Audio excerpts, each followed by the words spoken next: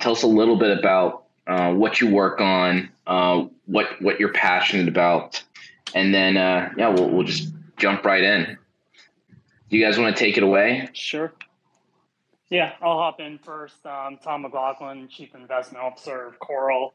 We're a asset manager in the crypto space. By background, I started my career in investment banking after studying finance.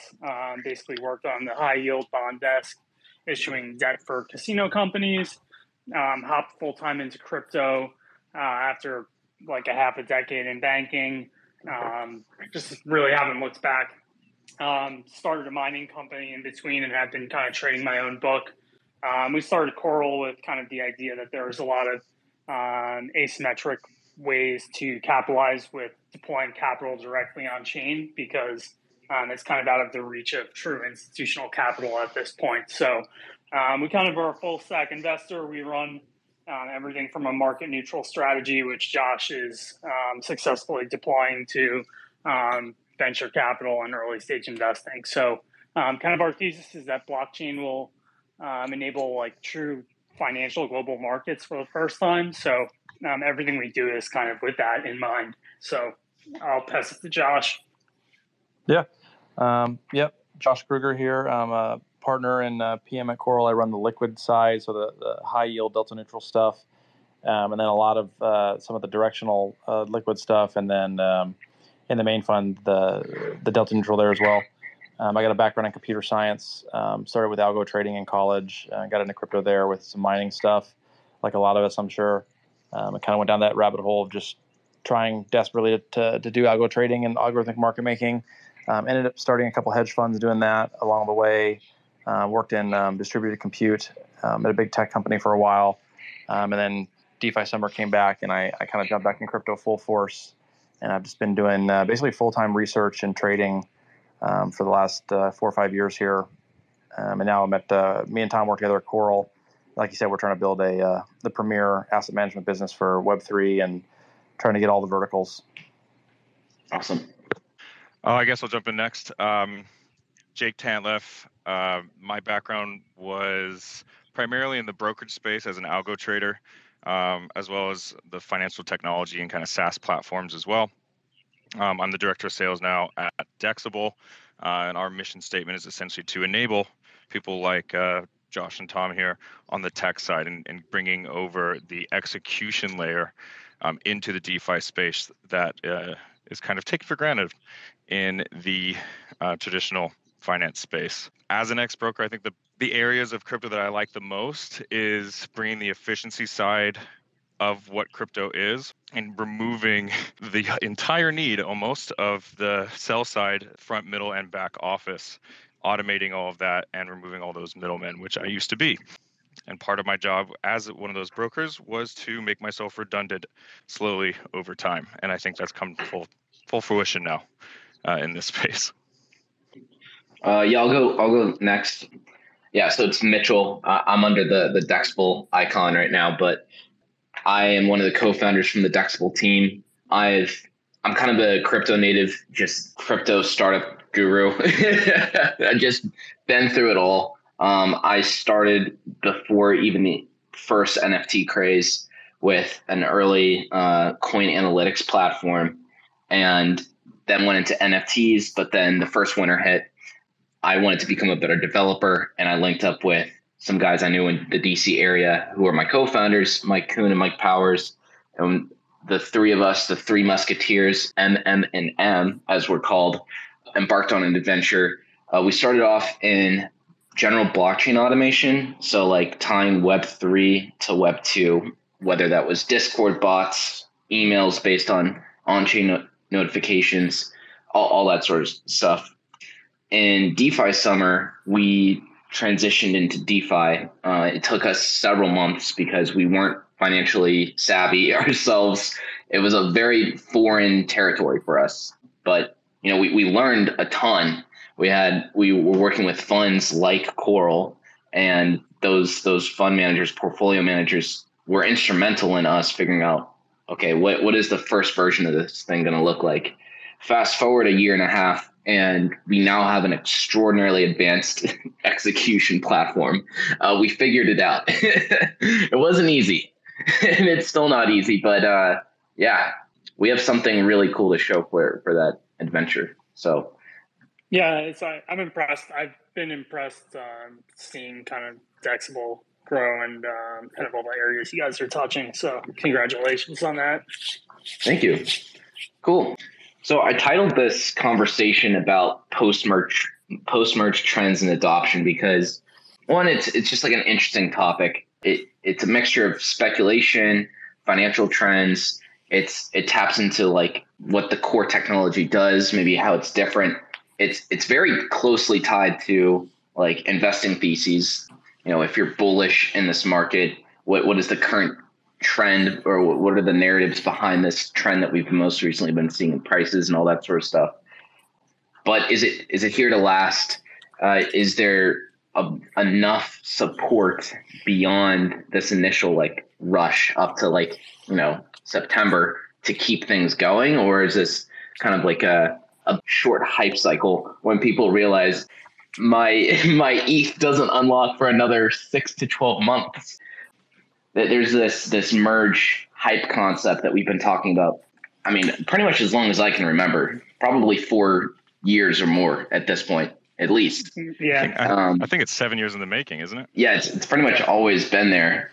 And it's the ultimate meme at this point. Like it's basically been around since I've been started in the industry. So yeah, 6-7 years. I was taking a look at some Reddit threads from even 2 months ago, like this 2 months ago. So this is in the summer, and people are still debating. Yeah, they said it's going to happen in Q3. No chance. They've been talking about it for so long. There's no way. So the fact that it's finally here, it's just kind of like the dragons in Game of Thrones. We're finally getting what we deserve, But only partially. I find that really interesting about this merge. It's a massive step towards the end goal of Ethereum. 2 steps after that really unlock what is possible here. This sets the foundation for as you said, Mitch, unlocking any of that locked up Ethereum, and also bringing gas prices down. But what's interesting to me is 6 months and 12 months from now, when hopefully not 7 years per, I guess, KPI on the roadmap to actually deliver what Ethereum should be. Yeah, I think to your question about where what is the momentum like, I think it's really hard to say, and it's actually probably very path dependent based on kind of macro and the broader crypto flow of funds. I think if you look at it closely, the market is probably telling you, futures contracts kind of go into backwardation now, and then kind of indicate they probably will be in contango afterward, and that kind of tells me that maybe that some part of the market thinks that it is like a BTC halvening event where it is the spark that kind of brings it back to life. And I know since all of us are so deep in the space, it's hard to tell that things have been quite bearish for over like a year now. So, it wouldn't be unexpected for us to get some short-term or long-term momentum right after the merge, given kind of the fundamental factors we're all aware of, like emission rates changing and kind of just the fundamental analysis on staking that makes it quite attractive to institutional players, especially when they can do it leveraged. And then there's also the other side of that, which is kind of the bearish macro take, and that it's kind of running up into basically like an earnings recession / corporate recession, an economic kind of slowdown, and that it really is just a bear market pull. And the market needed a narrative to redeploy all the cash we had sitting on the sidelines on the way down, and it got that. And it probably will continue to do that up into the merge. And then there's also a lot of free money on the line. As you guys probably know, with the futures contracts, you can pretty much make the FPOW, FPOS spread right now. And everybody loves free money. And in general, crypto's hype cycles are around how much free money, quote, free money is available. Last time it started with BTC halvening, went to yield farming, and we all saw sushi swap and all that. This time it's some really intricate plays around making money on the proof of work chain, and then also capping the spread, and then also the fundamental analysis of F potentially becoming a better investment going forward. It's a lot to be excited about. Not to say it's anything more than a narrative, but so yeah, I'm kind of split. I kind of echo that. I'm juggling this short-term bearishness of the macro headwinds, which are very obvious to everybody, and in the kind of environment we're in, we're going to just run into those. But I do think longer term, and I've changed my opinion on this kind of completely 180, but Ethereum just becomes much more attractive as an investment post-merge for all of the reasons Josh mentioned, but specifically kind of around the supply and demand and the user-generated activity that comes in the form of fees and supply. Wall Street and institutional money love yield, so Bitcoin doesn't produce yield. Bitcoin's really good at kind of doing its thing, but Ethereum could actually, from an economic standpoint, become deflationary, and if that does happen, it is actually a better mousetrap than Bitcoin at being Bitcoin. So that thesis, I think, is not talked about enough. And I think, we're also deep in the weeds that I think we kind of lose sight. There are a lot of people that are not aware or still don't think the merger will happen who are actually intelligent investors. So I don't, it's kind of mind-blowing to be in that camp, but all that is to say, I don't necessarily believe it's priced in over the long run. What's your horizon on a long run? If it's not priced in now, I mean, this is a fairly new announcement, right? So you would imagine it would be priced in. What's your position on it, one, happening, and two, if it's been fully priced in or not? I'll go real quick and then get past to Josh. It's definitely going to happen. We've had kind of the most altruistic and smartest people in this space working on this now for 7 years. So when they say it's going to happen, it's going to. I've talked to a couple people who have, dedicated a couple of years to this, have roots from Consensus and Ethereum Foundation, and it's going to happen. Whether it's priced in, again, I think like a good barometer of this is like the Bitcoin dominance ratio, and I think ETH is going to continue to kind of ladder up against Bitcoin. So I don't necessarily think it's fairly priced in, just given the outrageous upside that Ethereum can have as an investment over like the next decade or two. So I don't think it's fully priced in, but again, it's going to be hard to actually get real feedback on that when we're facing kind of macro headwinds. We'll know for sure when there's actually like a breakout and all the economic factors and kind of everything is kind of moving in the right direction. So it's going to be hard to get feedback on that. And my kind of timeline for when I say short term is generally like 12 to 18 months. So, Yeah, and the macro is a big question, right? What's going to happen with European debt? The U.S. printing money, and obviously where we are with inflation, whether it's sticky or not.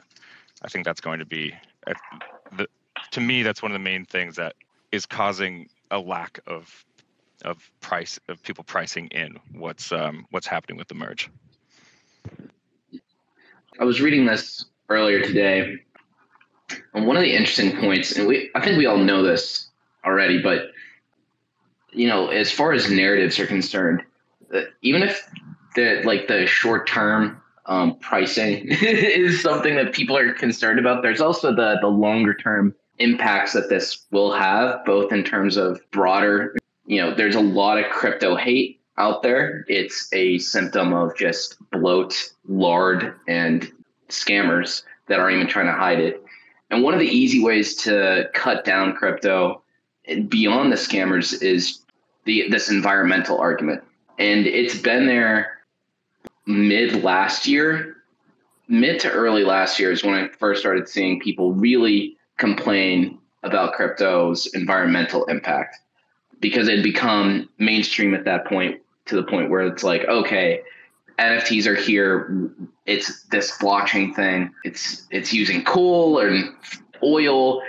all this greenhouse gas is getting emitted and we're burning the world, and like, it's like, what is it really doing for us? Well, this merge thing is really significant. Reducing the energy and power consumption by upwards of 99% or more is a really significant argument.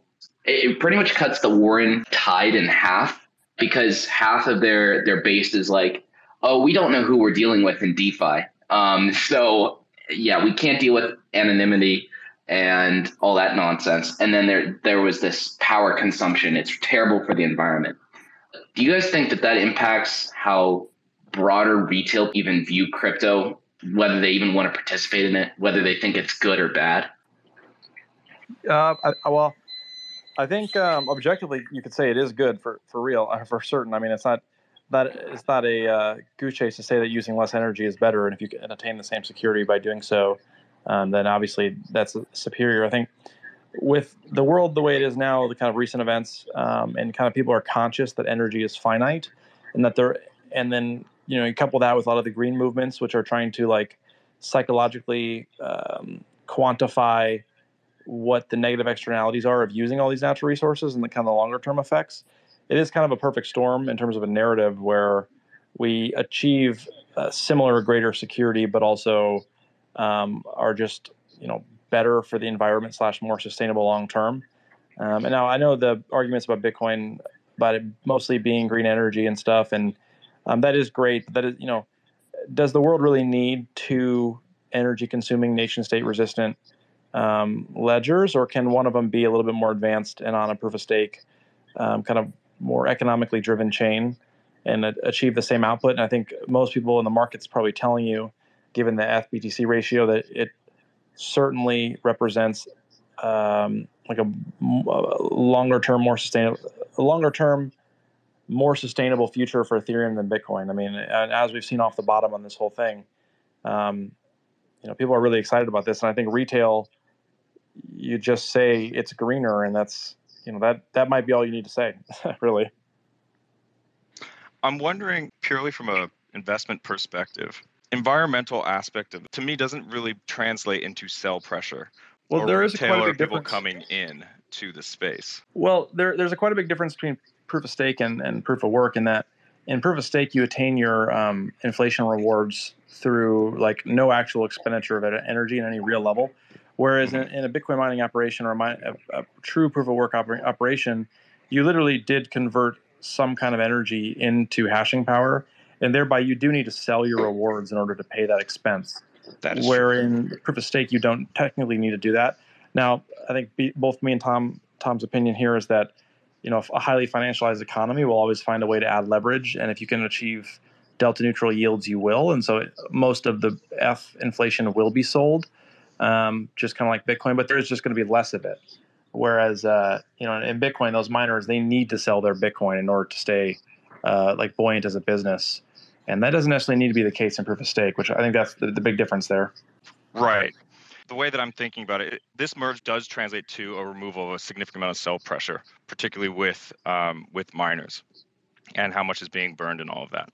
But in addition to that, to me, I don't feel that any retail sell pressure or people coming into the crypto space is for environmental reasons. I feel a lot of the friction coming into the space is that crypto is kind of a scary place to operate, and the UI, the user experience, is pretty difficult to manage from a retail perspective, and that seems to be, to me, a bigger headwind bringing outside money into the space than the environmental perspective. Yeah, I totally agree with that. That being said, I think that the environmental factors of this are kind of maybe the third or fourth most important part of the whole kind of thing, because ultimately, even in the proof of stake system, you're still using energy in some form. So the whole conceptual idea of turning energy into money. But you do have in my opinion, the large part is obviously the change in the supply demand economics, and going from the 13,000 ETH a day that are handed out to miners or paid to them to secure the network. And that should, I've seen kind of estimates anywhere from like 1,300 to 4,000 over the next year in terms of like per day supply. So that becomes a big deal right away. So you kind of tie that with STETH not unlocking for 6 to 12 months, and you do have this kind of opportunity to kind of spark another potential bull market. It's just a matter of where that value will accrue across the board. So I think ultimately this is going to be a very good move for Ethereum and a step in the right direction. And look, it's like the environmental concerns, I think, are kind of secondary to all this, but it can't hurt. So I know that there's lots of money and people that are opened up that are not otherwise available when you kind of take the wasteful energy part out of this. It'll be interesting to see how it plays out. Yeah, and I'm particularly interested to see how it plays out in the regulatory space as well, because if it's more environmentally friendly, it's possibly easier for the political aspect around crypto to lighten. Yeah, to build on Tom's point there, what retail really loves is momentum in any kind of speculative market or just market in general. And, less emissions and therefore less required inflows to pump the price makes it easier to create price momentum. And I think ultimately in crypto that at the end of the day, it's all about momentum and people just want to buy something going up in general. If this aids in that, then I would say yes, this is going to bring in retail eventually. Especially if it's impacting gas prices.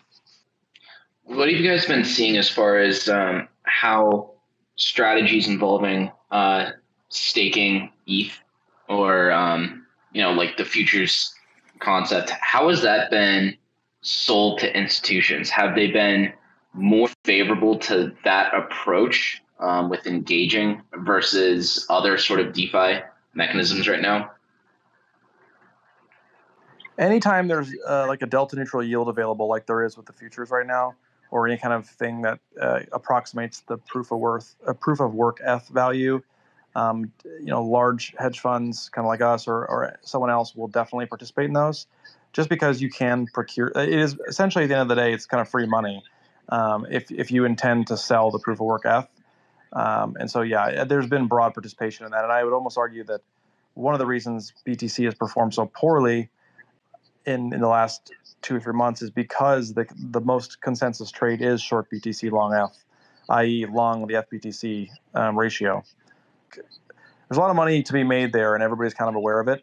I think the last thing in the stack is probably actually going on the proof of work ETH chain and running a bunch of strategies to accumulate as much of it and then bringing that back out and selling it, because it is kind of also costless and neutral. So that's also shaping up to be a very popular way to play this as well. And I think we know people investing a lot of resources in doing that. Can you explain that last point just a little more? About procuring proof of work ETH on that chain? Yeah. Well, for example, let's say you had token A, and token A's got a pool on ETH right now where it's like, it's a typical Uniswap V2, so half-half. And, post-merge, you have that same value on the proof of stake chain, but you now also have that pool on the proof of work chain. Well, your token's actually worthless because the project's on proof of stake. So what you'd want to do is be the first person to sell it to procure as much of the proof of work ETH as possible, i.e. drain that pool. And because that's the only thing that's going to have value. And so there's this game where everybody's finding a way to procure as much of the proof of work ETH on the proof of work chain after the merge as they can, because that'll be the only way to get money off the chain and basically make money. Does that make sense? Oh, gotcha. I guess I assumed that many assets would be just automatically forked onto the beacon chain, so that there wouldn't really be this demand for that proof of work token in order to facilitate that transaction or even that bridge. The proof of stake chain is going to continue next block. And, an average user, the chain ID doesn't change, so they're never going to know. But that proof of work chain will live on, and every token on that chain is worth 0 except the proof of work ETH. And so all the schemes by which you go in, you drain the Aave money market, you drain the two pools, you do a bunch of trading strategies ahead of time to get as much ETH as you can, maybe borrow as much from Aave and then post merge you have a bunch, because the only token of value is that proof of work ETH on the proof of work chain. So if you think about it, let's say there's $500 million in the FUSDC pool, right? Well, USDC is publicly stated they're not going to support the chain, so that's now worth zero. So, but the proof of work F isn't. And so how do you siphon as much of that proof of work F out of that pool as possible and then go sell it on some exchange? So that'd be a trade that somebody's going to be executing on. Gotcha. Because those two pools will still operate. Yeah, Right. that becomes just a game of speed. Cool. We've talked a little bit about how this could start and restart a bit of price momentum. So, there is an Ethereum roadmap after the merge is slated. Probably one of the bigger things is shorting, but that probably won't happen for at least another half a year to even longer than that. What do you think the immediate fallout of this is going to be? Is it going to be more demand for L2s? Is it going to be, finally, there's a really cheap main chain? This could make arbitrage between mainnet beacon chain and some of these L2s more feasible. Does it make the desire for certain applications that currently are too expensive for some of the more retail users on the mainnet today more feasible? Does it change the landscape of usability from an application perspective where, a lot of people are starting up on a less expensive network like Optimism, Arbitrum, or Polygon because you don't have to pay ridiculous fees every time you want to do something? What is that going to look like? I think it just looks like a continuation of what we have now. I mean, ultimately, proof of stake doesn't introduce any more scalability than we have now. So it really is just an emissions / investability change in Ethereum itself. And obviously, the higher Ethereum goes, the more expensive it is to transact on main chain, just given the way gas fees are quoted in essentially F. So yeah, there'll be continued people using rollups and et cetera. I don't think it changes anything fundamentally for the L2 or the alt chain game. I mean, at this point in the market cycle, EVM block space is basically a commodity.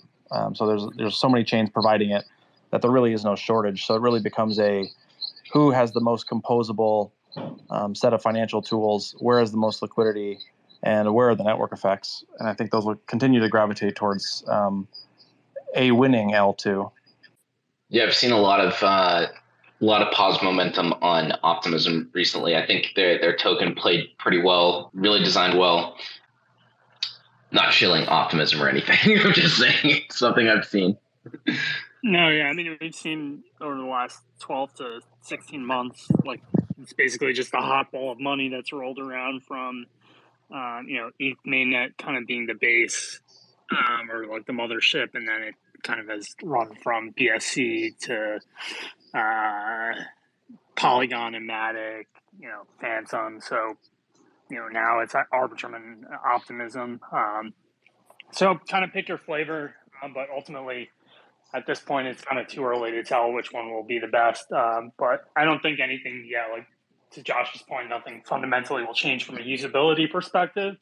But it's just whoever can attract the best developers to build the best set of tools and get money to be kind of sticky. Because I think one of the problems that we see is when we kind of go with this yield farming model of attracting capital for the short term, it doesn't stay when those emissions are up. So we need to find more sustainable ways to incentivize usage and reward users while not kind of relying on that as a mechanism to attract capital.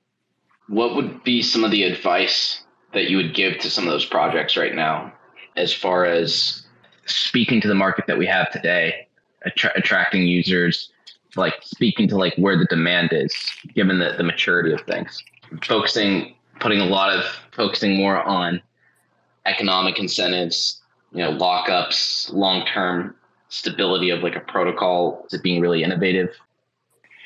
Yeah, I mean, it's all of those above, but ultimately, I think over the long run, we can continue to play these games of fast money and hopping in and out, but ultimately, like the goal is to build products that people will use and people will use around the world and create kind of economies of scale that were otherwise not possible.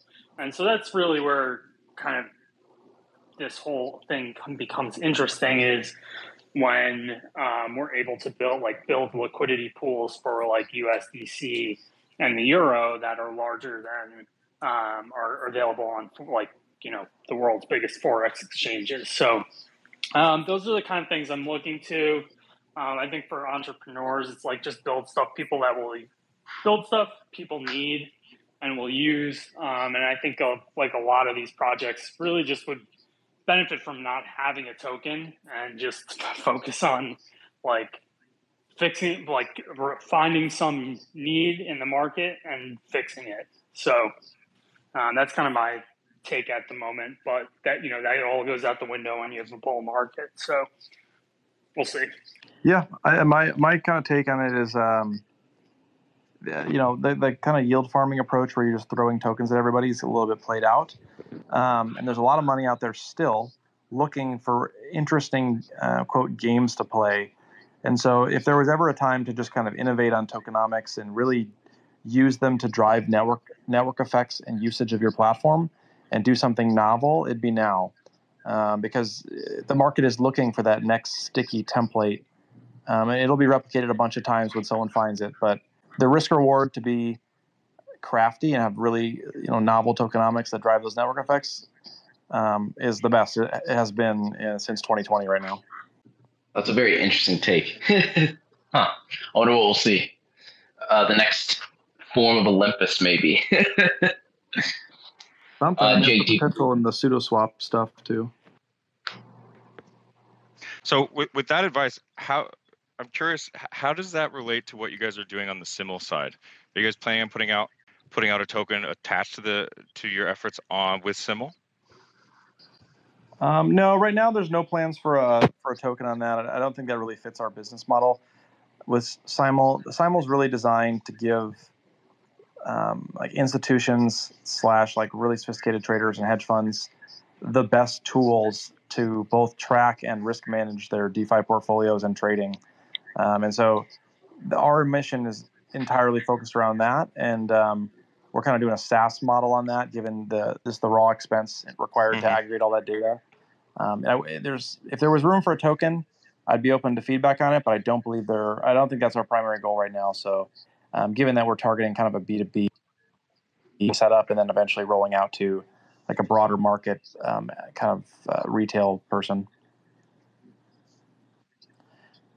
Yeah, do you mind giving a short explainer on what Symul is, how it relates to Coral, the ideation, how the two work together mid and long term? Sure. So, I mean, if you guys have been in the industry for a while, which I'm sure you guys have, you would kind of know that if you're trading in DeFi or just kind of doing things in DeFi, one, it's a pain in the ass to track where all your positions are at and your exposures and what protocols you're in. And especially, if you scale that up into a fund context, maybe you're running 20 wallets, you've got 100 positions, they're scattered about all different theses, they're interrelated, they're in different protocols, which all have different risk factors, etc. That's a lot to manage, right? And it's actually kind of impossible to do mentally. And so Symul is designed. So, the first thing is there are providers out there like DBank and stuff that'll give you like a snapshot of what's happening right now to the best of their ability, right? They actually read the chain and give you that. But nobody's actually doing historical. And to that point also, nobody's actually giving you complete coverage. So the idea with Symul, and this is to aggregate all the APIs out there, the DBank, Zephyr, Xeron, Apeboard, TronScan, all the, everything, and throw it through an engine that merges it all down into consolidated balance sheets on a very high resolution. Right now we're doing hourly, which is about maxing out all the APIs. And by doing so, then you have a data set where you can, out of the box, we give you like an Amazon QuickSight kind of full access where you can like mix and match your data and do any kind of data science you want from that regard. But, on top of that, once you have that historical data set, you can do a lot of risk management type things that TradFi does in the normal traditional world, in traditional finance world, that people in crypto are still doing just based on gut, essentially.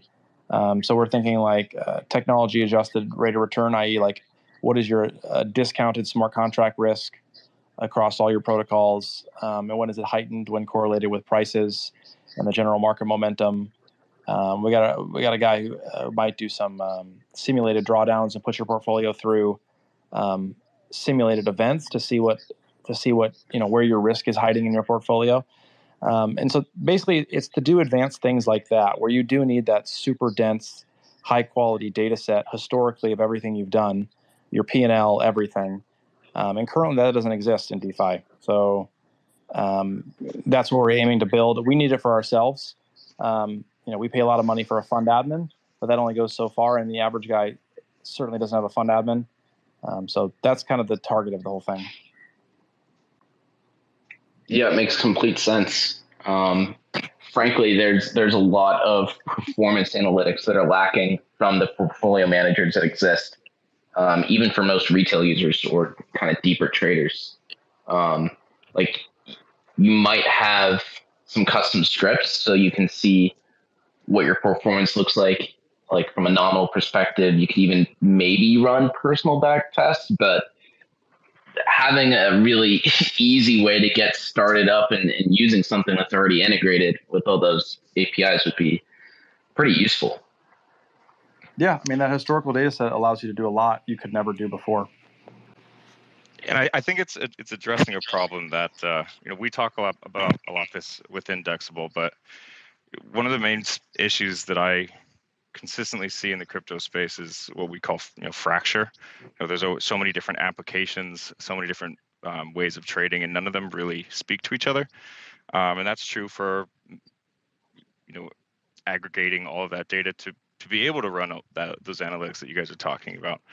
And we see that everywhere. Even on the execution side where Dexible stands, there's fracture between chains, there's fracture between gaming sites and how you get the required tokens, even analytics platforms. It's really difficult to kind of have everything in one place. We don't have 35-year-old Bloomberg terminal with all the information that you need in one spot, all your analytics, all your data, and all your execution.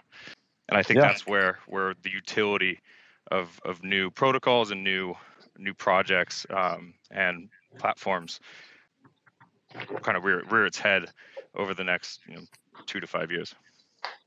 Yeah, and we're really excited to partner with you guys to bring like the trading terminal experience directly into the Symul product. So kind of rounding it out as a really complete portfolio management and risk management tool where you don't have to do crazy stuff to go get the TWAP orders, etc. So we're really excited about our partnership and also some of the things that we'll be able to do when integrating your data with ours for our customers.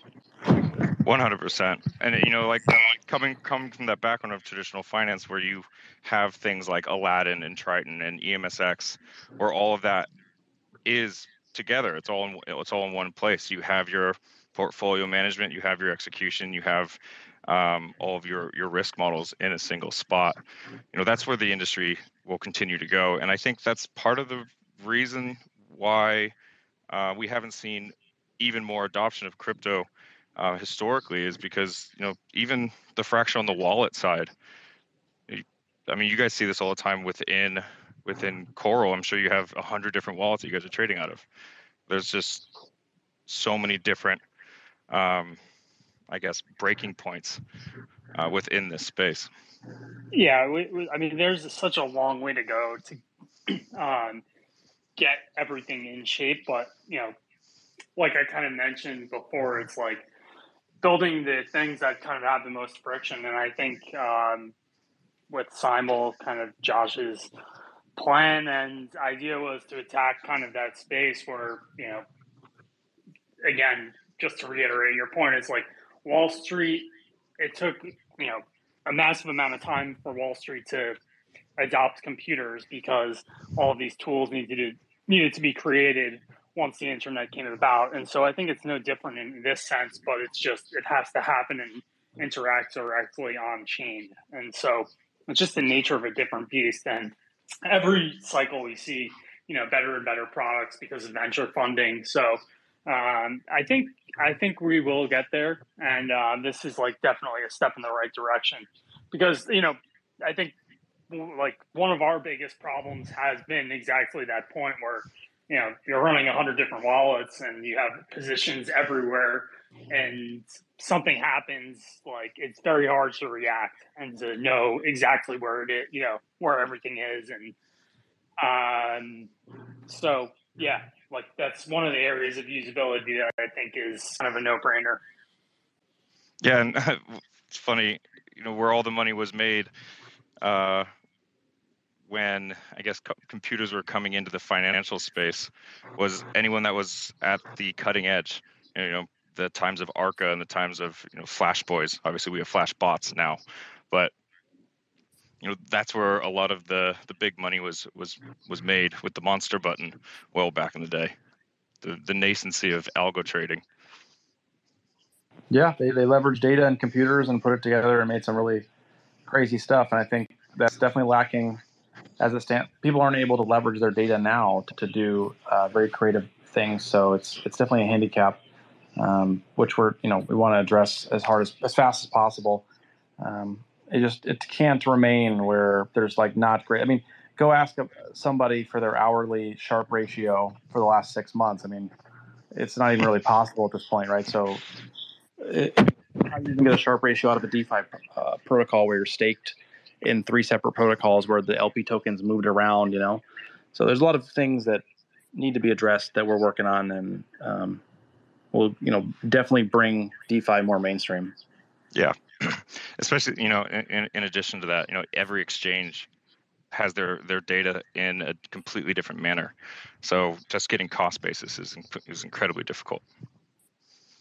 Yeah, I mean, it's nearly impossible at this point to get it across the board, you know, and then especially to get a composite or an aggregate of your entire portfolio or separate wallets or, you know, stuff like that. So it's really difficult.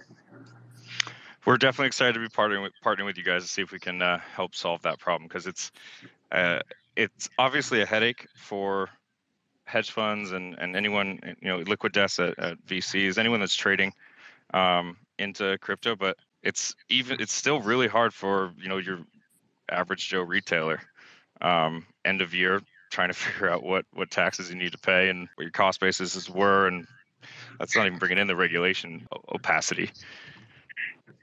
Yep, and the data is the first step on making those problems tractable. 100%. As a funny stat, I don't think it will play into taxes, but someone did an analysis on the Tornado Cash OFAC ruling, and they figured out that 93% of addresses are within 4 hops of Tornado Cash. So, you know, like I'm just wondering how this stuff will play out long term in terms of interacting with potentially anonymous money, but we'll cross that bridge when we have to. I'm not going to notch this game up, but I think that's a good time to wrap the conversation up.